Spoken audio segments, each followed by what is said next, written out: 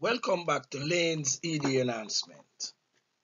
We continue our cargo planning with a basic stowing exercise and some examples of container being loaded.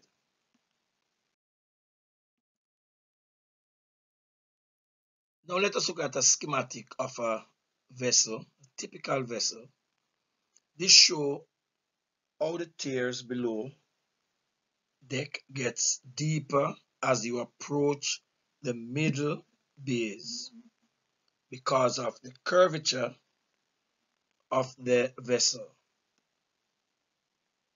As you can see, the bays, how they are numbered forward and aft for the 20s and the 40s being indicated. Now let's look at a bay of an outline plan or a pre-stow. A typical bay of an outline plan, we will be stowing some containers similar to this bay 6 in the following example. Now, as we said before, it's basic stowing, so it's from scratch. Very simple. So here we are asked to store the following containers on the given bay, which is bay 6 below. Here we have 6 rows, 5 tiers, and we are asked to store 10 20-foot containers, 10 40-foot dry van or DV containers. We are also asked to store 9 40-foot IQ. It is important that we label the bay each time to prevent us from making simple mistakes. The key we are going to use today is we are going to use green to represent the 40-foot DVs and blue to represent the 40-foot I cubes and red for the 20-foot. X will be placed in the after side of the vessel as we had stated earlier in another video. Now let us look at the first thing that we need to do. Label the bay always. 6 rows, 5 tiers. Then we will begin by first stowing the 20-foot containers. After we have put on our rows, we have found a midship, and we have 135 to starboard and the 020406 to port. And we also have labeled the tiers. Remember, people, it's very important to always label your bay. It's a guide and it helps you when you want to indicate your cell addresses.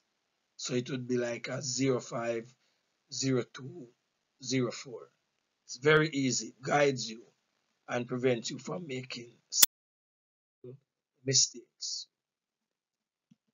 Now, let us first store the 20-foot containers. Why would we do that? 20-foot containers must be stored first once they are on a plan because they can go on top of each other, but they cannot go on top of a 40. And so we make every effort to put them on the vessel first. Now, 20-foot containers can be stored in various ways. The key is once they correspond with another in forward and after side of the vessel, you are correct. But they can be stored in any way that your mind conceive and want to allow you anyhow you want to put them. Just ensure that they correspond. Now here's a graphical display of a 20-foot container being loaded below deck.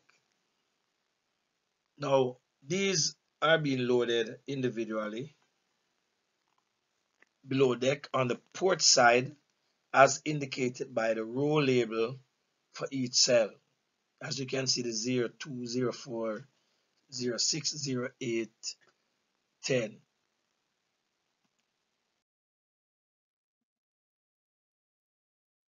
Another example of a twin lift operation where two 20-foot containers are being loaded at once, one forward, one aft. This is very good for the productivity of the crane, since with one lift, you are doing two moves. This always enhances your productivity. Next, we will store the 40-foot DV containers in the bay. Again, these can be stored basically anywhere. As indicated, the height of each of these cells are 8 feet 6 inches, and so they can be stored all the way up to tier 10. In this scenario, we have just placed them all over the place, basically anywhere. Now let us look at storing 40-foot I cubes. Now, here's where we have to be careful. So when you store one I cube, because it is now 9 feet 6 inches, you will lose a particular height. You will not be able to go up to the final tier below deck, right below the hatch cover, because of the height.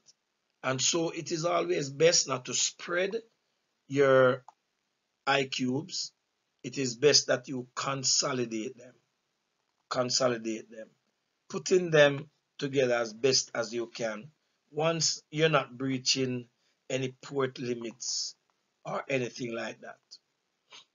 Now, this completes the actual stowing of 10 20-foot containers, 10 40-foot DV, and 9 40-foot I cube. I would like you to take this same example but store the bay differently for practice, so you get used to adhering to all the possible limitations that might be there.